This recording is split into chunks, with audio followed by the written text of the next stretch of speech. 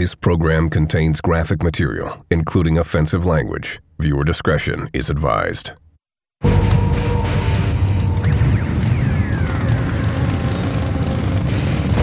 They're the most violent motorcycle gang in America. They'll stay and they'll fight to the end. They are nomads, sowing terror and fear wherever they ride. We're the toughest giant in the valley, and you gotta back that up. They are the Pagans, and their motto is do unto others, then split. Absolutely, positively. Gangland.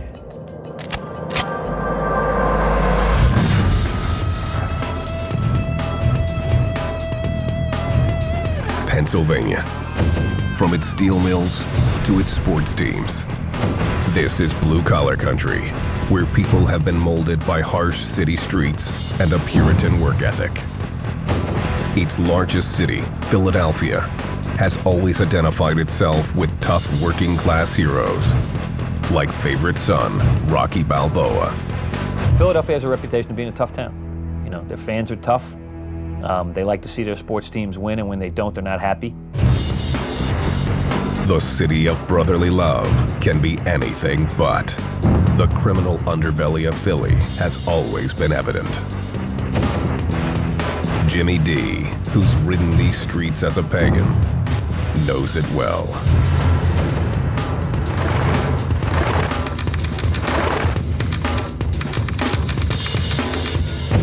One for all for one. Let's die together, let's fight together, let's together. That's the bond. The motorcycles and the brotherhood. Everything that comes after that comes after that. For 10 years, Jimmy D and the Pagans ran Philadelphia with brute force. It's always been pagan territory, always been their turf. They've always let other biker organizations and biker gangs know that this is our place. The Pagans are a one-percenter club that proudly proclaims its outlaw status. 99% of the people in this world live by society's rules, obligations, and socially accepted behavior. 1% do not. 1% are outlaws. The world, this is what we live by. This philosophy has led them to become the most secretive and nomadic of the large motorcycle gangs. They don't have national or chapter clubhouses. They don't like law enforcement to even know where they're from, opting to forego patches representing their home state. What they have is 300 to 400 members. The Pagans' territory can be found in states like Pennsylvania, New York, Ohio, Maryland, and Virginia. Their sheer brutality often makes up for being outnumbered. What defines them is their propensity to do violence. They're a very violent group, they're a nomadic group. They are to themselves quite introverted as a gang. A lot of antisocial behavior. The Pagans have been linked to assaults, theft, and extortion, as well as weapons and drug trafficking. From menial bullshit, nothing, to murder.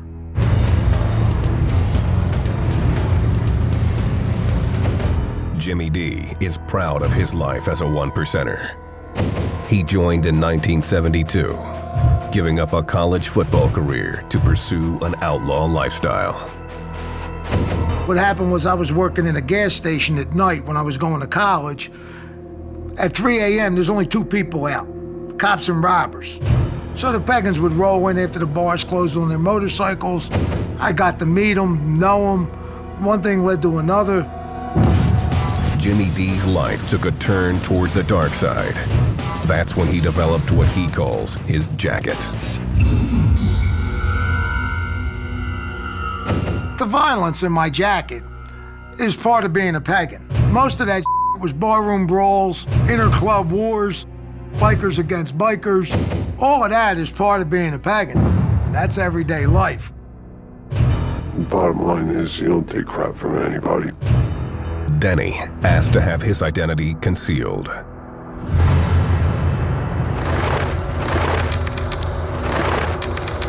He was taught to value brotherhood and violence above all else. Just all go down together. You know, you go in together, you walk out together. Simple as that. Denny got to know the Pagans in New York. You wanted to ride on Long Island and wear a patch, you were pagan. That was it. There's no ifs, ands, or buts. It wasn't long before he felt like part of the crew. I got to here and there, and they always had my back. I'd have their back, whatever, so it worked out good. Denny joined in the early 90s. His sponsor made sure he knew who his enemies were from the day Denny swore his oath. I went to his house and said, listen, we don't want you to prospect. We want you to be a pagan. I want you to make sure that you know we're at war with Hell's Angels. The Hells Angels are the Pagans' mortal enemy and the largest motorcycle gang in the world. Denny never forgot it, becoming a loyal and effective soldier in the war between the two gangs. You ever smell old blood? Pulling teeth out of your knuckles, pulling teeth out of your axe handles, pieces of brain. I mean, I've seen some up beatings, some nasty. The battle between the Pagans and the Hells Angels has been raging for decades, often with deadly consequences.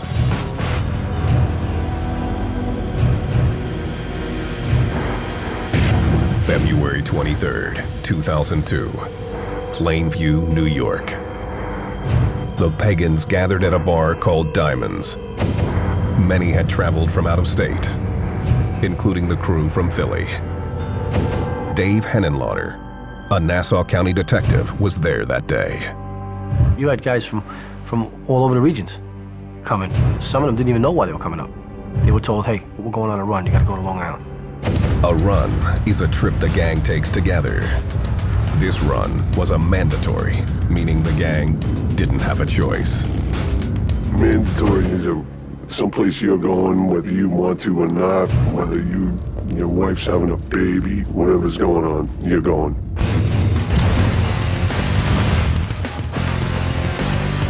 When the Pagans arrived, they were told to get ready to do battle with the Hells Angels. Their enemies were holding a tattoo and motorcycle convention called the Hellraisers Ball at a nearby convention center. This was the first event that the Hells Angels had sponsored in Nassau County. The Pagans felt it was an insult for the Angels to be holding an event on Long Island, a pagan stronghold. They wanted revenge and knew they'd have to pay a price to get it. Some of these guys wrote their wills. They wrote wills on napkins. One guy, he left his motorcycle to his daughter. You know, so these guys prepared themselves because they didn't think they were coming back. The Hellraisers Ball was open to the public, meaning there were plenty of women and children mixed in with the gang members. Henenlotter was doing surveillance at the event. I was in there with a camera. I was in there like a regular civilian, taking photographs. This man, Detective Smith, asked to have his identity concealed. He was working undercover with the New York State Police at the event. There were more than 300 people, and outside there were several hundred or more.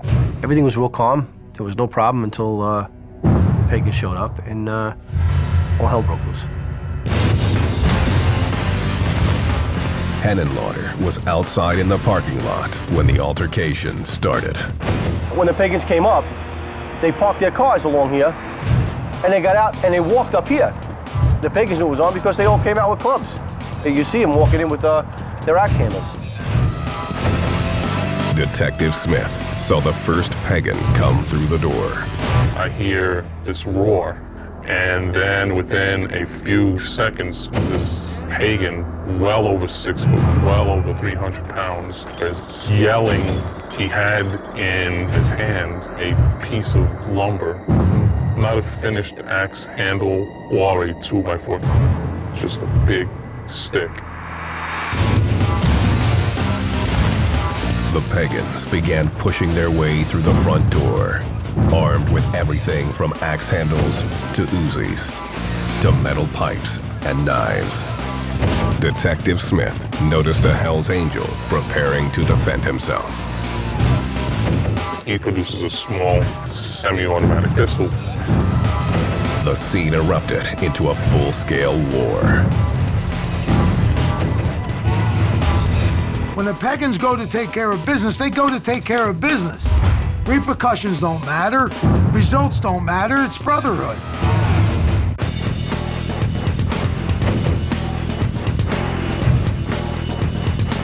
The Pagans pride themselves in being the most violent motorcycle gang in the U.S.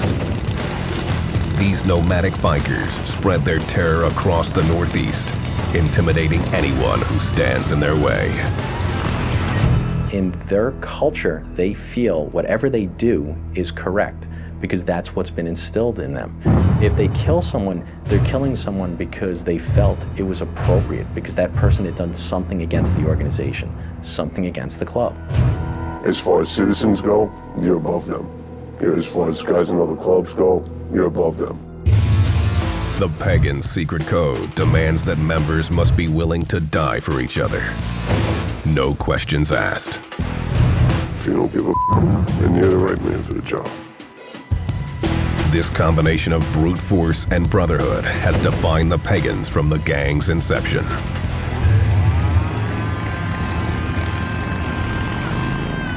The origins of the club are unclear to outsiders.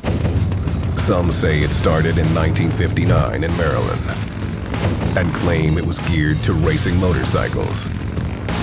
The focus didn't last. When we talk about outlaw motorcycle groups, we say gang. While they may have started in the 50s and the 60s as riding clubs, they did progress into traditional organized crime. For the Pagans, the change took place in the mid-1960s under the club's second president, Fred Dutch Burhans. Members credit him with making the Pagans what they are today. The president when I started was a guy named Dutch Burroughs. His policy was kill them all. Dutch expanded the club, founding a half-dozen chapters in Virginia and Maryland. The early members wore swastikas to scare people, but claim racism was never a part of the pagan code. At one point I wore a swastika. It's the power of fear. It's part of getting the public's attention. Don't get me wrong, there's racists in the Pagans, there's racists everywhere. During the early 1970s, Jimmy D and his brothers loved nothing more than riding, partying, and sleeping with as many women as possible. If there wasn't group sex, I never would have joined the Pagans. It was one big orgy. Everybody get naked and jump in a pile. The Pagans, led by Dutch, expanded north into Pennsylvania and forged an alliance with another outlaw biker gang known for violence, the Sons of Satan. The club's leader was John Vernon Marin, aka Satan. Then, in 1975, Dutch was shot and killed in a domestic dispute in Virginia. Satan folded his gang into the Pagans, and Philadelphia became their headquarters as they slowly took over the city. There was a club called the Dragons, there was a club called the Warlocks, the Breed, the Wheels of Soul, the Thunder Guards. These were all clubs in Philadelphia. The Pagans shut them all down. The Pagans' violent nature took root, and they became known for their quick tempers. You'd be in a bar and one of your boys will get into some shit and you don't know what it's about. You're that and you take care of it. To finance their way of life, the gang got into the drug trade, focusing on methamphetamine. The Pagans control the meth in Philly, always have, always will. Jimmy D knew meth was the key to the gang's continued growth. as evidenced by this surveillance photo, taken of him dealing just 2 weeks after his initiation. Meth is the key drug of most motorcycle gangs, most bikers. It keeps you up, makes you party longer, makes you ride longer. The gang revered those running the drug trade, but the true power lay with the man behind the scenes. The Pagans all worshiped them, looked up to them. What they said went. But the guy behind them was the cooker. The guy who made the meth called all the shots. The Pagans cooker was an outsider who they called a citizen. Before me, the club dealt with citizens, non-club members. They were the ones making the meth, actually mob guys. I learned off of a guy named Rock and Roll. He was a meth cooker. He was hooked up with the mob. He was at the time the best. Jimmy D knew it was time to make his move. I saw where I wanted to go. I just started climbing. I went up to be from a nickel and dime dealer to an ounce dealer to a half a pound dealer to a pound dealer to a cooker. In 1979, Jimmy D became the Pagans' Philly cooker. We made Pagan purple. All the meth I cooked was purple. The purple is meth at its purest. To optimize profit, the Pagans' board of directors, known as the Mother Club, cut the drug before selling it on the streets. I cooked the meth, Mother Club got the pure meth. Then Mother Club would cut the drugs as they felt and distribute it through their presidents, which went through the rest of the chapters and on down the line. It went from purple to dark pink to light pink to pure white, because cut is white. And every time you cut it, it got lighter and lighter and lighter. The Pagans' secretive ways meant that only Jimmy D, the cooker, knew just how pure the drug was and what it was cut with. Mannitol, it's a baby laxative. And the best part is, people used to do a line, snort a line of meth and have to go to the bathroom. And when they went to the bathroom, they would come out and go, man, that's good stuff, I had to go to the bathroom. Little did they know it was because they were doing baby laxative. The Pagans cornered the meth trade in Philly. It fueled the gang's growth up and down the East Coast. Due to the gang's oath of secrecy, it's difficult to put exact numbers on the Pagans' size. At the height of their power, the Pagans had 900 members and 44 chapters spread from Pennsylvania to South Carolina, making it the nation's 4th largest motorcycle club. With the size came inevitable conflict with other big outlaw clubs, especially their arch rival, the Hells Angels. The Hells Angels are, the Mercedes of the outlaw biker world. The Hells Angels is probably the top outlaw motorcycle gang in the United States. It's one of the largest, if not the largest, and the Pagans being one of the strongest. But in terms of structure and the criminality that they do, they're pretty much equal there. The Hells Angels were used to getting their way, but found the Pagans could care less. No matter how outnumbered the gang was, they would always throw down. If there's Hells Angels and Pagans, they're gonna fight. If it's just Pagans and Pagans, sooner or later, one of these two guys is gonna end up getting into a fight with each other. So we just like to fight. The Pagans didn't stop at taking on other motorcycle gangs. In 1981, the biggest gang in America, the Italian Mafia, demanded a piece of the Pagans' drug trade. Nicky Scarfo was the boss of the Philadelphia mob. At some point, he decided that we were going to pay a street tax to the mob to be allowed to deal drugs in Philadelphia. He lost his mind when he thought that he could shake down the Pagan Motorcycle Club for street tax. The mob was tired of the Pagans' refusals and tried to pressure the gang by kidnapping a drug supplier. Jimmy D responded swiftly. I then got my crew together from my chapter, went down, and started kidnapping their people. On February 26, 1981, Jimmy D kidnapped two made men. In a show of power, he forced them to drive through downtown Philly. We get to Broad and Walnut. The driver, I got a .45 to the back of his head, looks across the street, and there's 4 or 5 cops having coffee. He says to me, if you're gonna shoot me, you're gonna shoot me now. He pulls up on the sidewalk with the cops, thinking they were gonna protect him. Got out of the car and started running. Jimmy D was not impressed and showed no mercy. I got out of the car and shot him in front of the cops. The mobster lived to tell the tale, and Jimmy D was arrested. But his stint in jail would be short-lived. Philadelphia was very corrupt. We had a lot of people on the payroll.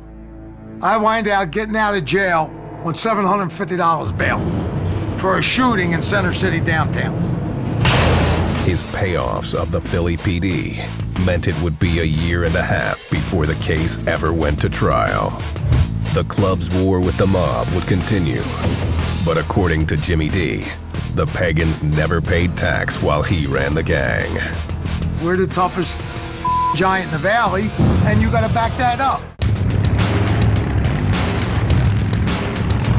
The Pagans motorcycle gang has built a criminal brotherhood based on violence and drug dealing. They've stayed secretive and exclusive, maintaining their hold over their territory with their own set of laws. Pagans live by pagan rules. Don't want to be judged by law enforcement. Don't want to answer to society's laws. Pagans answer to their own code. This code is included in the Pagan Constitution, which governs membership requirements, the roles of women, and even the type of bike members can own. It's got to be a Harley Davidson, and it's got to be 900 cc's or more. That's in the rule book. That's what it's got to be. This is an outlaw motorcycle club with more rules than the Constitution. In order to wear the Pagans' name, members are expected to follow these rules. But Jimmy D says there's only one that really matters. The first rule is Mother Club is God. The Mother Club is what the gang calls its board of directors. The Mother Club sets national policy and club conduct. The chapters fall underneath its rule. The structure of the chapters is much like the military, with a sergeant-at-arms, an enforcer, and soldiers that come under the command of a chapter president, or what the Pagans call a diamondback. These leaders wear a 1% diamond patch on the back of their jacket. Their word is law. You gotta listen to your diamond. You gotta do whatever your diamond tells you what to do. The Pagans' ultra-secret nature is forged by this unquestioning attitude. I could, at 2 o'clock in the morning, be in a bar and say to myself, let's go visit the guys in New York. Let's go visit the guys in Pittsburgh. The fact that we could float around and find a home within riding distance on a motorcycle was one of the best parts of being a pagan. Though many want to become pagans, the road to membership is not easy. Denny's journey started in an unlikely way. I met some at a party and wound up meeting a bunch of Hell's Angels, and I thought they were pretty cool cats. The Hell's Angels asked Denny to join. His membership in the gang didn't go as planned. And I was at a party a couple years later, and this angel tried to the chick I was with, and I wound up getting into a fight with him. I actually beat his ass, but then I got my ass beat by the rest of them. So I said, the Hell's Angels, and I started hanging out with the Pagans. Denny liked the Pagans' rebellious and extremely secretive ways. He decided to become a prospect.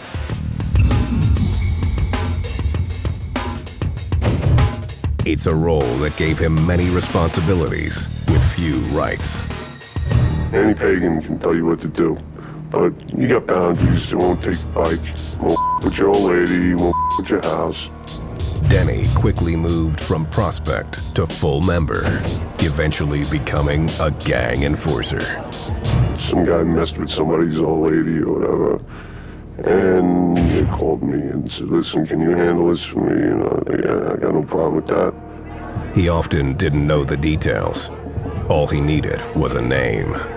I walked into this bar, I saw the guy, walked over, picked up a pool ball, and I bashed his skull in, and threw him out the back door. I got on my bike and I left. When recruiting, the Pagans look hard for toughness, loyalty, and a do-or-die attitude that means everything to them. Back then I could handle my liquor. I take care of business, I don't around, I won't take from anybody. I'm not an asshole, you know? The Pagans code means they also prize men who can keep their mouths shut. The gang has developed its own language to help members avoid the law. Argo means Argo yourself, and none you means none of your business. What those words are used for is, for an example, we get grabbed by the cops. They bring us in. The cops start questioning guys. We just yell Argo Nunya to each other, which means we don't talk. The answer to every question is Argo Nunya. Argo yourself, none of your business. It's a code between each other. The Pagans react when a brother is facing the system, often using their numbers to protect their own.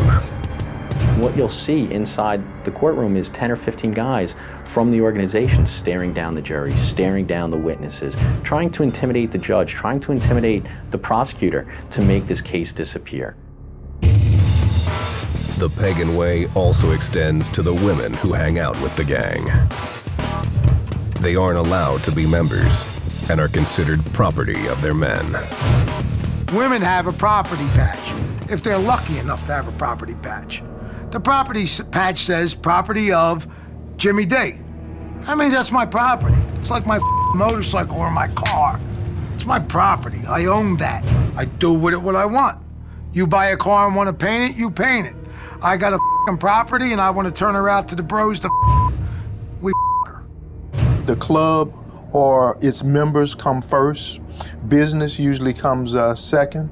The bike usually comes third. The dog comes fourth, and the woman comes last. In spite of how they're treated, there is no shortage of women who are willing to be Pagan property. If they like that bad guy, they want to piss off their dad or something like that, you know. Who knows what makes chicks do things, period. And makes them want to bang a dirty biker is beyond me. It's unbelievable. It's like a magnet.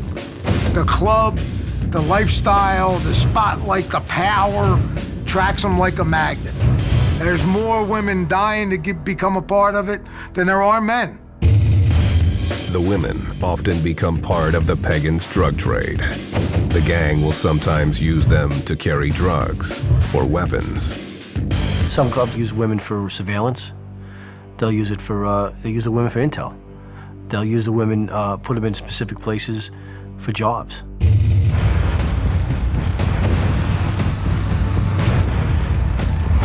The Pagans take extreme pride in their club colors.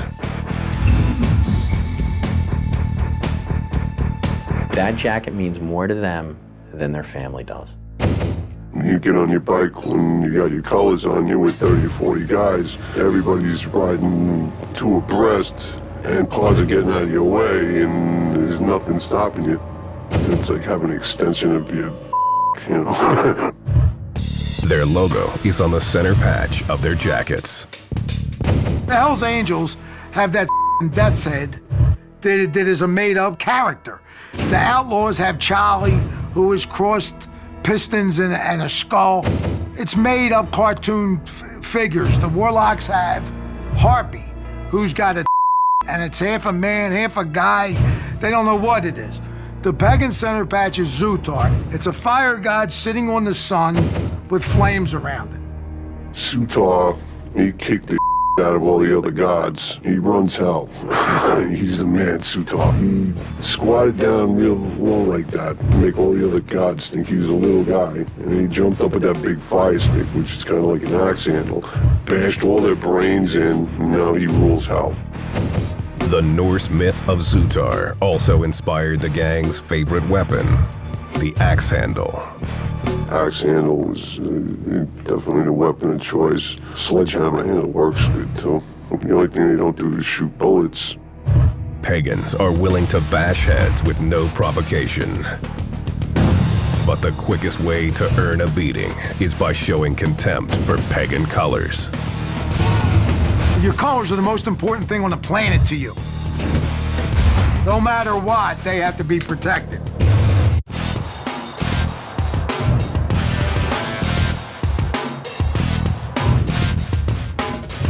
In Philadelphia, the Pagans Motorcycle Club rules through a brotherhood of violence. Living pagan and dying pagan.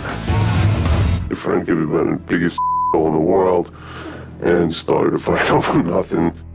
But it don't matter. You stick with your brothers no matter what. You know, that's how it is. The Pagans intentionally have stayed exclusive. They believe it gives them an advantage over larger clubs. When I was a pagan, I knew every pagan. So if you get a phone call that that pagan has a problem 1,000 miles away, it's easy to go to his aid.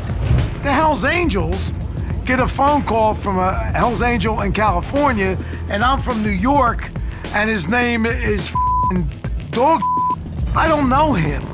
I don't know if I'm so quick to go help him. This close-knit brotherhood isn't perfect, and blood isn't always thicker than cash. Jimmy D found that out the hard way. Pagans woke me up. Business is business. Money is money. Brotherhood is a hoax. In 1982, Jimmy was in prison after shooting a mobster in front of the cops when he was told 3 pagans were conspiring with the mob to kill him and take over his drug business. For $10,000, those 3 guys sold me out and gave the mob the green light to kill me with no repercussions. I was a team member. I was the most pagan in the world. It was all that mattered to me.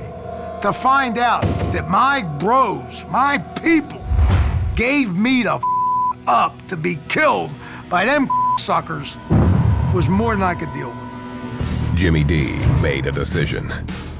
He turned on the men who had already turned on him, providing federal authorities with damaging details about the gang. I rolled over on every pagan. If they didn't give me up, I'd still be a pagan today. I would have went to prison and kept my mouth shut and came back out in good standing. Them giving me up caused me to do what I did. The feds used Jimmy D's information to begin building powerful cases against the Pagans. The Pagans had 2 major RICO cases that devastated the leadership of the organization, that specifically targeted the mother club members of the organization. By the 1990s, the gang was falling apart. In 1998, Denny became one of the casualties.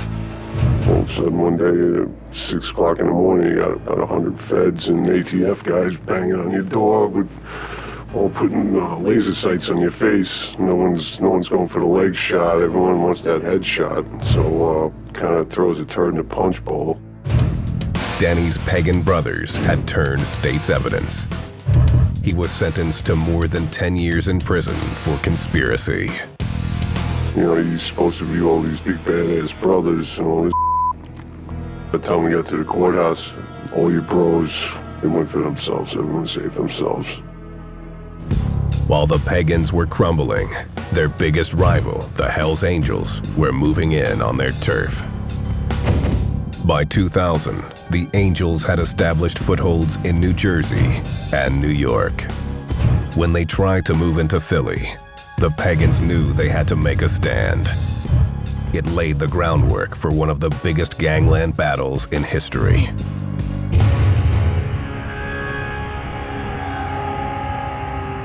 In 2002, Philadelphia. The Angels began to recruit pagans, attempting to get them to switch alliances. You do not trade in your colors with the Pagans to have colors with another organization, especially the Hells Angels at that point. The first pagan to become an angel was Tom Thinker Woods, a former leader of the Pagans Mother Club. He contacted the Hells Angels and offered them the Philadelphia chapter. Said, okay, fellas, we want to come over. Give us colors, we'll become Hells Angels, and we'll deal with the pagans here. We'll give you Philadelphia. And that's, I think, was widely viewed as a mortal sin, so to speak, among bikers. The betrayal stoked fury throughout the Pagans' membership.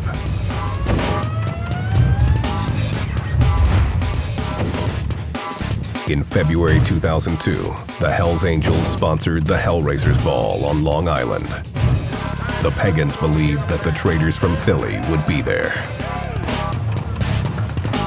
The decision was made to teach them and the Angels a lesson. There's this call for pagans from various places, including about 3 dozen from Philadelphia, to go up at that Hellraisers Ball and basically take them on.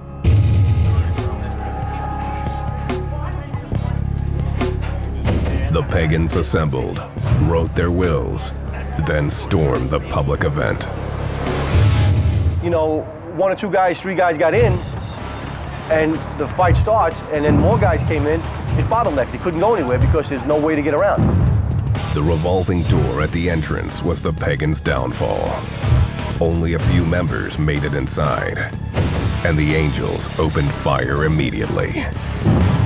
As much as they seemed like a barbaric horde, they were effectively shut down right there. One pagan was shot dead on the spot. This undercover agent was standing right behind the Hells Angels shooter. Outnumbered, he had little choice about what to do. If I would have drawn down on this shooter, I'm sure that every weapon in that place would have been turned at me. Over 500 assorted weapons were found in the venue. They didn't care that civilians were around. The Pagans had come in with brute force and no escape plan. Most were caught by police in the parking lot. Some escaped, but were caught on nearby streets wearing their colors. In total, 73 Pagans were arrested. 2 Hells Angels, including the shooter, Raymond Dwyer, were also taken into custody. Dwyer was charged with second-degree murder, a charge that was dropped in a plea deal. He ended up serving a year in jail on a related weapons possession charge. The Pagans still claimed victory.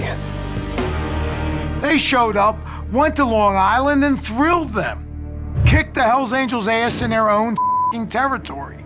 73 pagans went to prison. No one talked. Everybody did their time. They went there for club business, and they all came home. They made it crystal clear they will go anywhere, anytime, and take care of business. The war was far from over, and the Hells Angels were hell-bent on revenge. In March 2002, a pagan-owned tattoo parlor was firebombed in South Philly. Police suspected it was a retaliation attempt by the Angels.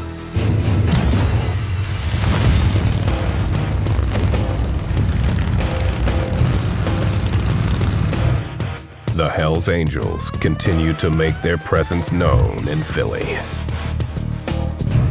There were a lot of rumors that they were opening a clubhouse, and then bam, it was there. They had a few parties and things like that. The Pagans took it as the ultimate disrespect. Well, the Pagans did exactly what the Pagans were supposed to do. Start shooting them, killing them. Philadelphia. The city had been the domain of the Pagans for decades. But the Hells Angels were moving in on their turf, and the war between the gangs intensified. In 2005, the Pagans took the battle to the extreme and murdered the Hells Angels Philly chapter president, Tom Thinker Woods. He was one of the original Pagans who had left the gang for the Angels. The Pagans followed him and murdered him on the Schuylkill Expressway. Killed him right there. That's when it came crystal clear. The Pagans run Philadelphia. The Hells Angels came to town. He was the president. He was the man. The Pagans killed him dead. No one has ever been arrested for the crime. The brazen murder was enough to cause the Hells Angels to concede Philly to the Pagans. The word in the intelligence community was that guys were getting concerned about the level of violence, the amount of heat and trouble that came with it. Wasn't worth it. I have never seen the Hells Angels run out of town or any major city like that, like the way it occurred here. They just folded up shop and went away.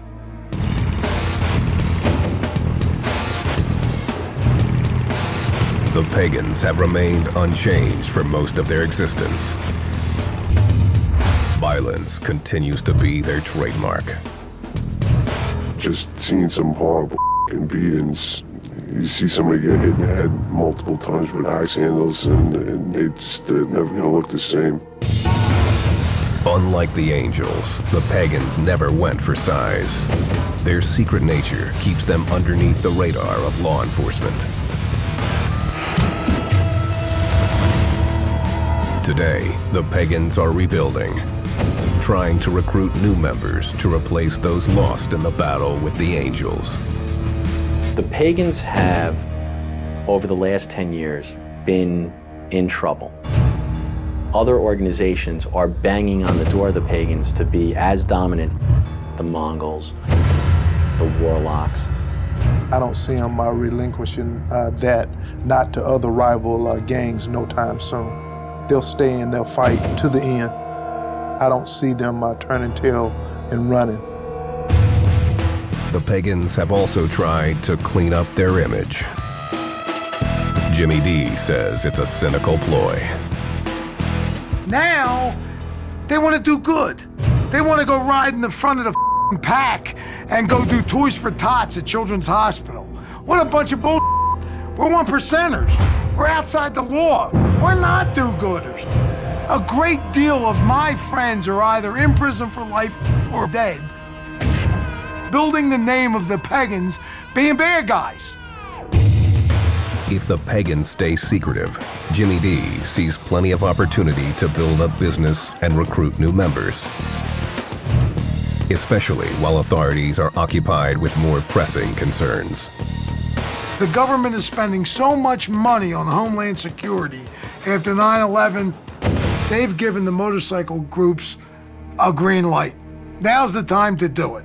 All the money's donated to 9/11 and Homeland Security, and the fellas are running wild. If this took place during my era, I'd be a multi-gazillionaire. Jimmy D was put on the gang's hit list and says he's done with the Pagans. I washed my hands with the club. I couldn't even look at them when they did that to me. Denny also felt betrayed by the club. I got home from jail and stayed away from the law. It says that I'm not allowed to have contact with anybody for the rest of whatever, so I'll stick with that. So it's by my own choice, you know, I just walked away. He says the way it ended still bothers him. You know, you build up this thing that's what it is, and then a couple of rats gnaw the balls off it, and sure, it's gonna kill you. You know, it's gotta screw with your mind somehow. Those who remain Pagans will always live by their own code, no matter what. They will always be bad, they'll always be insane, and they'll go to extreme limits to do what they want to do. Bad Pagans, they're dinosaurs, but they're tough dinosaurs.